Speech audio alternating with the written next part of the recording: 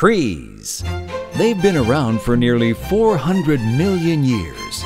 You can swing from them, eat their fruit, use them to make medicine, or build things out of them, like pencils, guitars, and houses. Animals need trees too.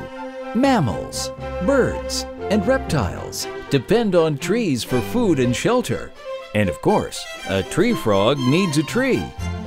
Dead or alive, and in every season, trees are important. Find out more in Branching Out, How Trees Are Part of Our World by Joan Marie Galat.